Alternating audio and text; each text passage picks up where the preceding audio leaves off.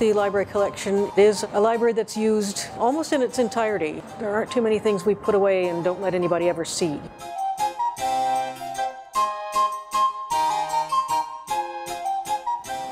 I'm Barbara Rhodes, and I'm the conservator for the library. A big part of my work is trying to keep the library collection in usable shape for the researchers. The books in this collection of illustrations sort of run the gamut from the very earliest to some fairly modern types of illustration processes. We start out with woodcut, which was done on the end grain of a piece of very fine-grained wood like boxwood. It actually started out as a textile printing method and was adapted by book illustrators. You could actually get very fine detail with woodcut, but in the early years of printing, they were relying on the accounts of sailors and travelers and probably whatever sketches these people brought back with them. So in many cases, I think they let their fancy go a little bit. It probably helped to sell the book.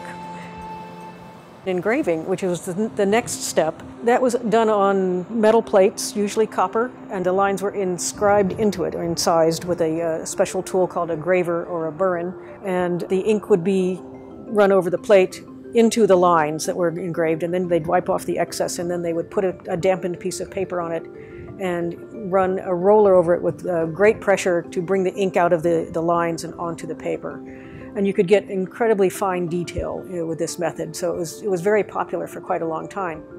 And then the next thing to develop was lithography, which was invented at the very end of the 18th century. This is a piece of lithographic stone. It is a very fine-grained limestone. By about the 1820s or so, you start to see black and white lithographs in books. And then later in the century, they developed a process called chromolithography, which was printing in color, and that involved multiple stones, actually. You had to have one stone for each color that you were printing. And later they developed a three-color process, so that you only needed 3 stones plus your black. There was yellow, cyan, and magenta. And those mixed together, they will actually, in layers, make up the colors on the actual print. There are artists who work with the scientists in the museum who have used our collections and will come and look at the ways that things have been portrayed. They're valuable as objects in themselves, but the information they contain is why we really have them.